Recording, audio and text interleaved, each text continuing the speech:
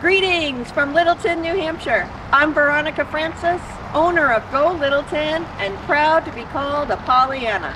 I'm standing here in front of the beautiful Littleton Public Library and the former site of the family home of Eleanor Hodgman Porter.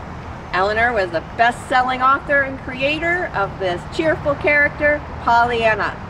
Eleanor's parents lived here on Main Street, had a business, and she went on to become a remarkable woman of history.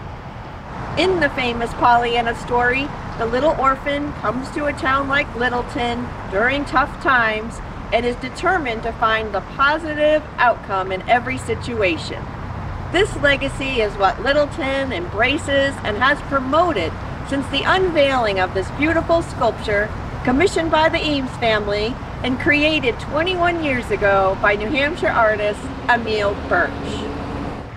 This welcoming sculpture attracts visitors from around the world who remember this optimistic character fondly, and Littleton embraces this positive attitude.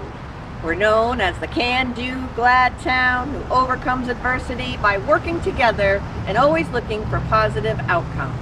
So we invite you to visit us soon in our award-winning welcoming town, and wishing you a peaceful holiday season and a cheerful new year.